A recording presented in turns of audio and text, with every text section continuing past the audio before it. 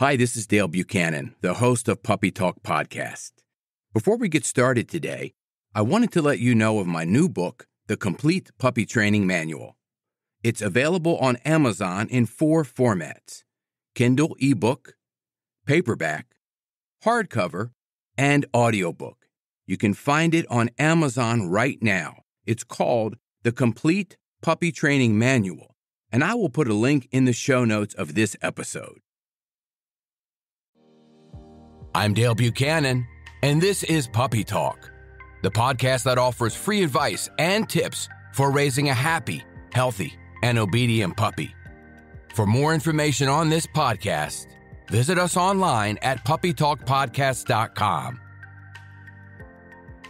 Welcome to Puppy Talk episode number 77, How to Calm a Hyper Puppy.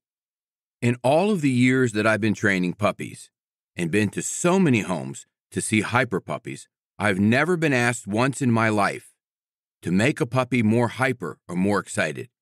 I always get asked by the new puppy owners how to calm their hyper puppy. What can they do or what can they not do to calm down their puppy when they have the zoomies around the house? They're jumping all over furniture. They're jumping on everybody. They're play biting too much, and so on and so forth.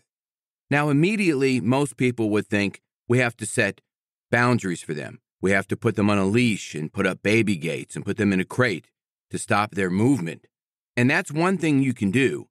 But I've identified 2 things that are more important than that, and I'm going to tell those to you in this podcast episode.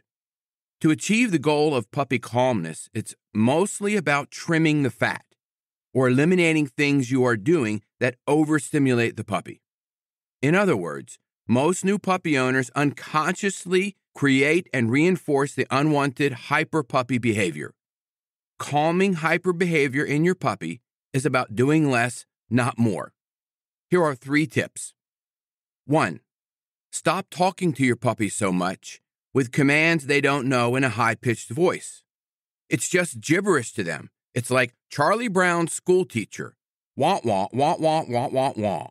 It just goes in and out. It has no meaning to them because you got to remember an 8, 10, 12, 14-week-old puppy, they don't know English.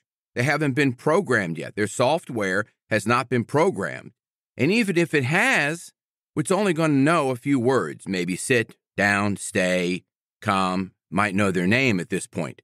It doesn't know English or any other language. So one thing to do is not say so much to them, because your voice is going to get them more excited. And here's what I experience when I go to new puppies' homes, where their owners have overstimulated the puppy and created a hyper puppy with their voice. Dixie, sit. Dixie, no. Dixie, down. Dixie, sit. Sit. Sit.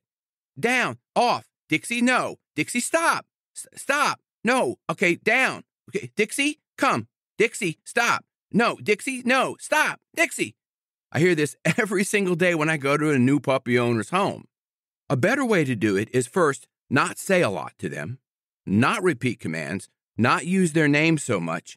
And a trick that I learned from acting classes is to be like John Wayne. In a hotel lobby in the 1970s, John Wayne gave Michael Caine one tip, and this was it. Talk low, talk slow, and don't say much. Do you understand how this voice here calms down a puppy when they're excited? Versus this high-pitched voice here, which just gets them more excited. And then we calm them down with a low tone. Even if you're a female, you can drop the pitch down, slow down your voice, calm yourself down with your breathing, and your puppy will get less hyper by about 50% immediately, just by changing your voice. I did a previous podcast episode on how to speak to your puppy using these skills with your voice. Go ahead and check that out. Number 2, stop touching your puppy so much because all of that affection is reinforcing their hyperness when they are already hyper. Save the affection for a life reward when your puppy is calm and tired. For example, if your puppy's jumping and they're running around and you grab the puppy and you're trying to calm them down by holding them, and they get more hyper and they start play biting you too much, you're reinforcing that behavior. You're reinforcing that hyperness because they are getting affection and attention from you, just like they were with your voice, and that hyperness is being reinforced. So stop talking to your puppy so much. If you do a low tone. Stop touching your puppy so much and only give them affection when they're already calm and tired. They're about to take a nap and go to sleep. They are already in a state of mind of calmness, and you can give them a little affection then, or give them some affection as a life reward when you've mentally tired them out. Tip number 3, ensure your puppy gets enough sleep, exercise, mental stimulation, and leash training, and is on a strict schedule for discipline. One of the main reasons why puppies get hyper is they're not on a strict schedule. There's no leadership. There's no guidance. There's no structure. The puppy has free reign of the house. They're doing whatever they want to do. And what you want to do is go back to a past episode that I've done on creating a puppy schedule where you rotate this around throughout the day. The puppy wakes up in the morning or from a nap. You take them outside to go potty. You bring them back in. You do a little training with them for 5 or 10 minutes. You feed them their food and water. Take them back outside to go potty. Bring them back in. Play a little bit with their ball or a toy.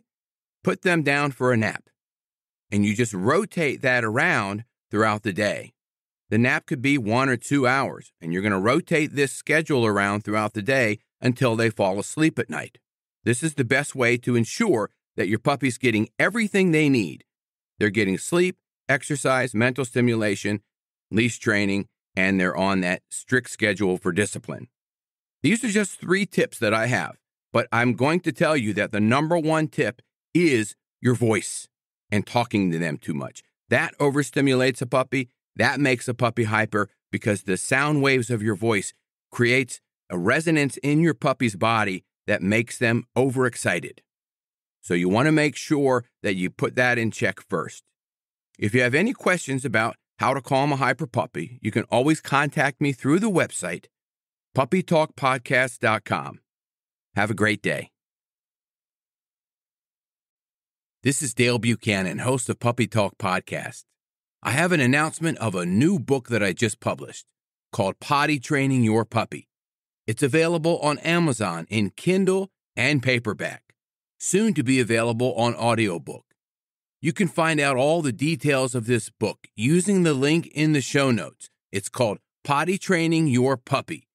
It's a comprehensive book with a simple and effective way to help potty train your puppy, and it really works. Check out the link in the show notes.